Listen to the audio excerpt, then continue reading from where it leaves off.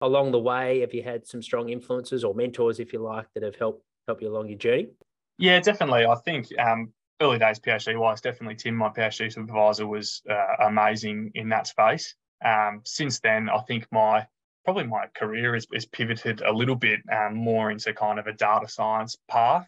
So I've gone back post PhD to do kind of post grad work in data science space, just to upskill kind of in that area.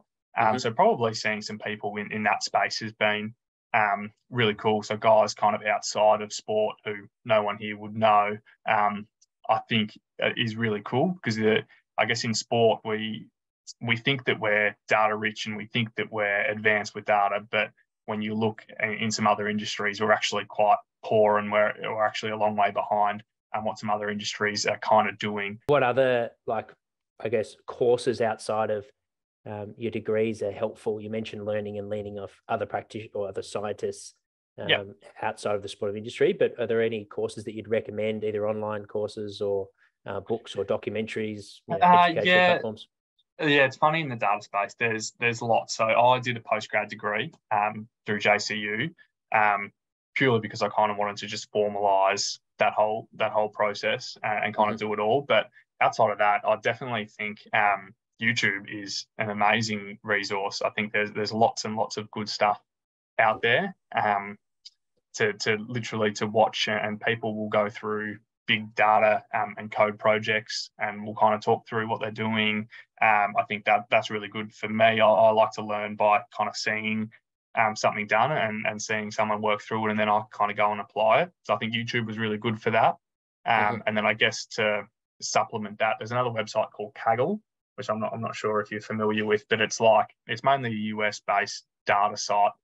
But they've got lots of freely or publicly available data sets on there. And for a sports scientist listening in early on in their development phase, what would you feel are some non-negotiables to be equipped with when you're about to take on an internship at an AFL club, or not even an internship, but that maybe there's a goal there that you want to be able to make an impact at an AFL club one day? What would you think would be some important skills?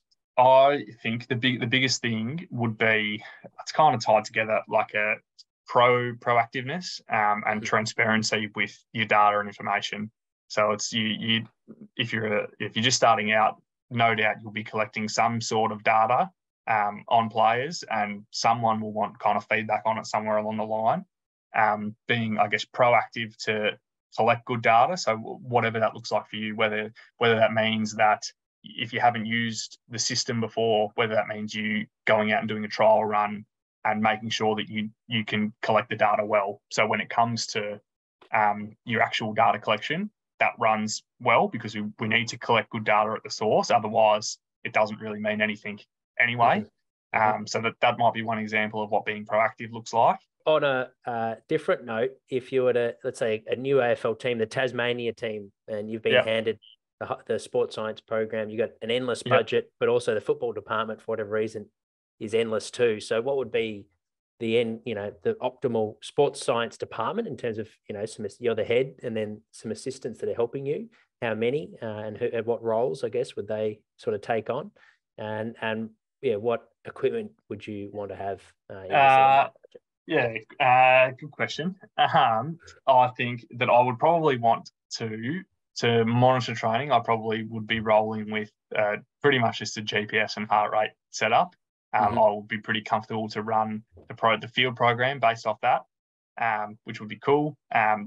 Gym wise, I'd be obviously interested in team builder and probably gym aware would be the main ones from a gym point of view.